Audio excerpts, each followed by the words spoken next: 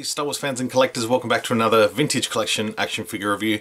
Got the last two of the Gaming Greats figures. They came in just yesterday, so finally getting around to reviewing these, and we're taking on the Shadow Stormtrooper first up, VC194, and I think this one's probably the one I'm probably excited about the most, just because I love this new Stormtrooper mold that they've been using recently with they're Stormtroopers obviously, but yeah, to get this guy from the Force Unleashed is freaking awesome.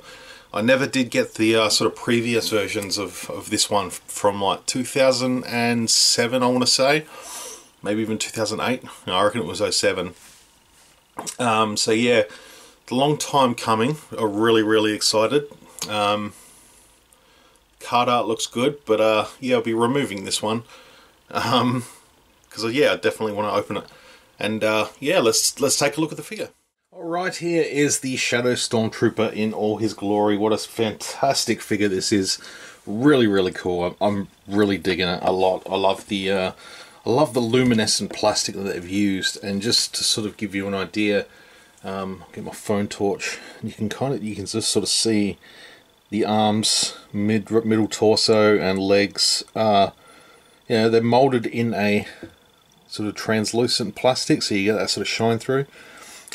Pity they didn't do it with the helmet, because that would have been really cool, just to sort of see the blue lines of the eyes and stuff sort of shining through. But I guess it's easier to print a black helmet and paint on some blue eyes than it is to cover a clear mold in black and try and get it accurate with the eyes, so understandable. He comes with the E11,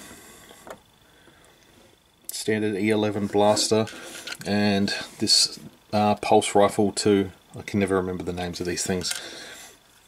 Used to be a time where I'd remember all that stuff, all the little factoids and names of blasters and where they were made and stuff, but there's just so much information now that it's really hard to keep track of.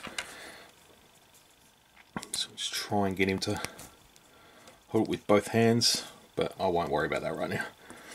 So yeah, overall it's the same Stormtrooper. We got this one a year or two ago. This is sort of just a standard black Stormtrooper, which was carded as a Shadow Stormtrooper as well. So yeah, two different types here, but both the same figure, just different, obviously. But yeah, this one was really cool too. So yeah, fantastic stuff. Really digging it. Yeah, unlike that battle droid that I reviewed last week. Yeah, so far we're 2 out of 3 good ones. For the Gaming Greats, and I can't justify the price hike that they've had down here in Australia, at least at Zing, $35 a figure, whereas vintage collection are usually anywhere between sort of 24 to 29, and even that's hard to swallow. But for the scarcity of 3.75 inch these days, you kind of justify the prices, just because you don't have to buy many of them because there aren't that many of them released. But yeah, $35, that's what we were paying for Black Series, and still are paying for Black Series in some stores. So yeah, I managed to get these off of Amazon for under $20, so that was good.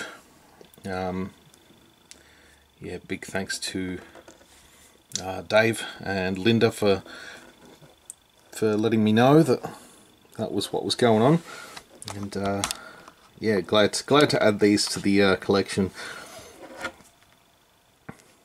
So yeah, thought the high time for a close-up. Looking pretty good. Articulation's great. If you've all probably seen a Stormtrooper review in recent years, it's either been this one, the standard Stormtrooper, or the Remnant.